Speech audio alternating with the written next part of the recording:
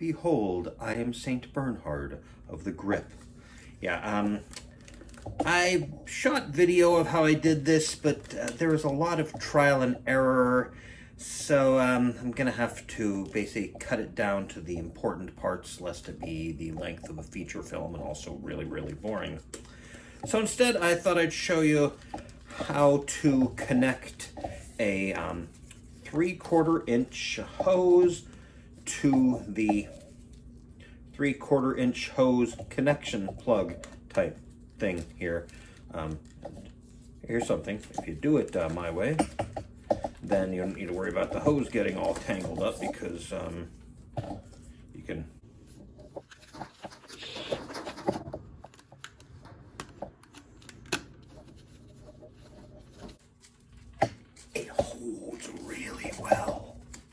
Fortunately, I did buy another spirit wand, which came with another one of these adapters, and I also have some leftover hose from, I bought 2 lengths of hose from gbfans.com, but you can actually get 20 feet of it for about 15 bucks from Amazon. I would recommend that instead, or you can get pool hose. That doesn't matter right now.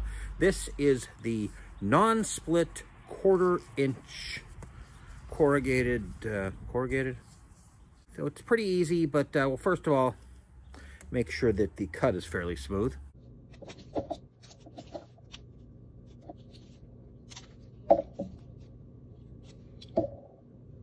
Good enough. Okay. Now that you've done that, pretty simple. Sort of finagle it on here. Keep going. Come on, get on there more.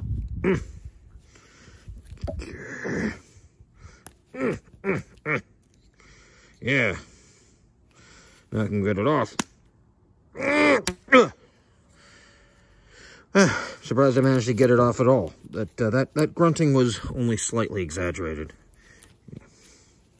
Basically, once it's on here, I wouldn't recommend putting the wand on here and then spinning it around like this, but ow, my everything. But I wouldn't recommend doing that even if the bond was done by Baron Zemo's Adhesive X. So now you know how to do it. So, well, fortunately I did buy a second, oh good, I think I've got my smoke alarm going off. Great.